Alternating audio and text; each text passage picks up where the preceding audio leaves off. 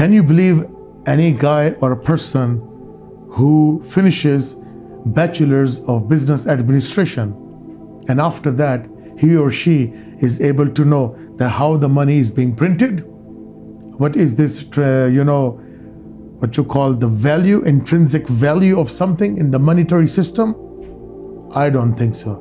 We do not know how the money is being printed. Yes, we only know what money brings. You print more, you have more debts. But what is this mechanism?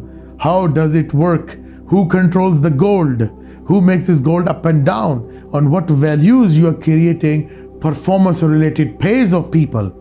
How do you decide that this man should deserve this money, this salary? On what grounds? Is it ground of nationalities? Islam doesn't promote that. Islam has no racial slurs, no racial discrimination. Islam is very clear. Anyone who discriminates on the grounds of language, color, riches, or what else will perish. This is the hadith of Prophet. So tell me, how can we have a system where you can justify that this guy should take this money? For example, a janitor or a president in the company. Janitor is working far ahead than the president as it appears, but look the salary of the president and look at the salary of the janitor. I'm not talking about the president of the country. I'm talking about the president of the company or organization. This is the fact. Now, this system of hierarchy, the values, who laid it? Through the educational system of Rockefeller. They created this whole system that you have this praxis, and this praxis of pyramid, this must have this guy must have this, not beyond that. So you always be a slave of economics, economical slave, monetary slave, and you can never come out from this oscillation. It is like a whirlpool or a whirlwind which will suck you down till you reach to your grave. This is the system. There's no other way. You are educated, your degrees will be only accepted through the standards of Rockefeller. Can you create your own syllabus, your own curriculum, and you boast to the world that this curriculum must be implemented? I said, go and try, let us see. It will not work because the system we have lost.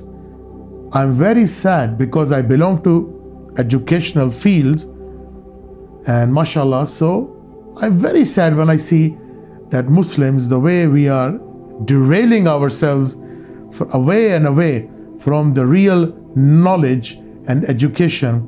Now look at today's era. The one who creates something from material, from matter, he's a god, inverted commas. They act like gods. They do not think people have any value. Who creates the pioneering engineering? You have many examples in the past, in today's, like iPhone and many other companies they created, like things which were not existing before. And those people are billionaire today. Those companies are trillions of their assets or stock market. How it happens? It only happens because they have real knowledge. And only few selected people use brains.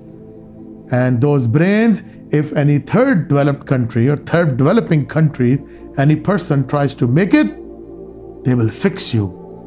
In today's era, if you try to make any car which runs through water, purely water, without any mystification, they will take you up, they will abduct you. Who? I don't know, these secret people, they will abduct you because the billions of dollars are being invested on the other system to find the alternative system.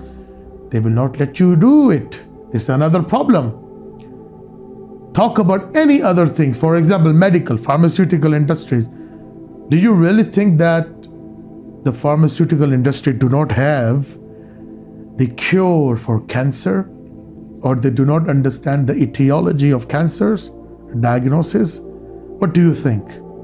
I personally believe in today's era, these pharmaceutical industries, they do have answers of all these things. But they earned billions of dollars through chemotherapy. This is it. is not simple as we see. When the big crocodiles and the claws are too much, stuck into the system, they don't let you go to have another system. Again, like this Jewish banking system, they cannot let you have any other alternative system as long as the system runs on usury. That is the main spine or the bone marrow of all the economical system, usury. All the economical system has been standing on the grounds of usury and interest. If you remove it, everything will be collapsed. If you remove all the system of interest in the world, the Jewish economy will collapse, the banking system will collapse, and they come down to zero.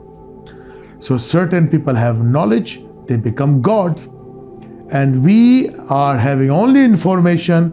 That is why we have no value into the world. In this world, right now, we do not have any values. I'm talking about especially from the Muslims' point of view, which is very sad. I'm not saying to go against the education. What I'm saying, please focus on understanding, comprehension, than rather going into the other side and just follow the puppet system that you become something, but somehow you pass the exams and you follow the same system, make your CV, go to the jobs and become the puppets of Rockefeller system. This is what I'm saying. We should make our own system and we should make sure that we enforce it. And this is what I've been educating people in all fields in Islam and Christianity, Islam and Judaism, Islam and science, atheism, skepticism, agnosticism, and fitna, Dajjal, the commotion of Dajjal, materialism, science with other isms. You want to study? Study. But please study the things properly, deeply, fundamentally, not superficially, because superficial knowledge has no value at all. And remember that knowledge is power, not your degrees and papers. Our first revelation was for Muslim, read in thy name of your Lord. So read everything, but please do not forget to put the Qur'anic glasses before you read and scrutinize. Wa akhiru da'wana anil hamdulillahi rabbil alameen.